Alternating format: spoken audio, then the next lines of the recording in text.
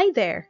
In this video, we will be learning about the levels of biological organization. But before that, let's define biology. Biology is the branch of science which deals with the study of life of all the organisms on Earth. It is coined from two Greek words, bios, which means life, and logos, which means study. All living things exhibit a unique and complex hierarchical organization. This is arranged in ascending order or from the lowest to the highest level. That includes cells, tissues, organs, organ systems, organism, population, community, ecosystem, and biosphere.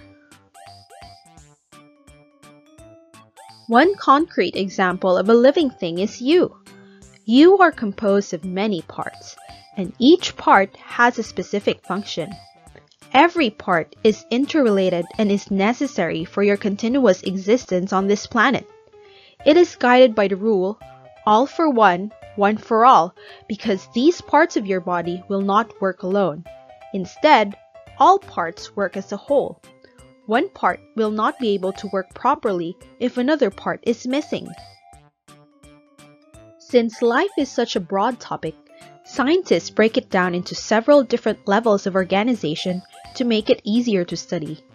These levels start from the smallest unit of life and work up to the largest and most broad category. Let's start off with cells. The cell is the basic unit of life. There are two kinds of cells. Plant cells, which have a rigid cell wall made of cellulose molecules, and animal cells, which have flexible cell membranes. Cell biologists consider questions such as metabolism and other questions about structure and function within and between cells. A tissue is a group of cells performing a similar function. Muscle tissue, connective tissue, and neural tissue are some types of tissues. Histologists are an example of biologists who work at this level. An organ is a group of tissues performing a similar function. It is a system of tissues that work together on a larger scale to do certain jobs within an animal's body. Examples of organs are the brain, heart, and lungs. Anatomy is an example of a biological field concerned with this level. An organ system is a group of organs performing a similar function. They work together to perform specific bodily functions.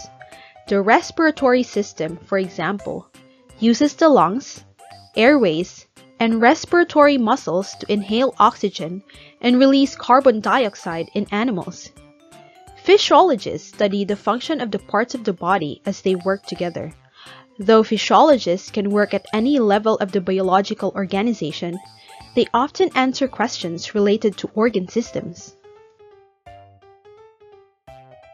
An organism is an individual living thing that is made up of one or more organ systems. An organism is a recognizable, self-contained individual. Organisms can be unicellular organisms, such as bacteria or amoebae, or multicellular organisms comprised of organs and organ systems. A human being is an example of a multicellular organism. A population is a group of organisms of one type that live in the same area. For example, a pride of lions in Kenya, Africa, is a population. A community is a population that live together in a defined area. A community consists of all the different species within a certain area.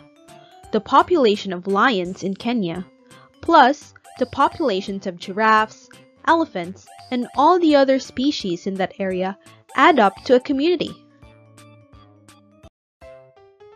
An ecosystem is composed of a community, its non-living surroundings, and physical components of the environment. Rocks, water, and dirt are part of an ecosystem. Ecologists may study populations, communities, or whole ecosystems. Lastly, we have the biosphere. It is the part of the Earth that contains all ecosystems. Every animal, plant, bacteria, rock, and molecule is part of the Earth's biosphere. Non-biologists, such as meteorologists and geologists, may join biologists to answer questions at this level of biological organization. To summarize, biology is the branch of science which deals with the study of life of all the organisms on Earth. The biological levels of organization, arranged in ascending order, or from the lowest to the highest level, include cells, tissues, organs, organ systems, organism, population, community, ecosystem, and biosphere. That's all for now. We will be discussing about cells in our next video, so stay tuned. See you on our next video, and don't forget to keep your minds busy! If you like this video, please subscribe to our channel and hit the notification icon for more videos like this.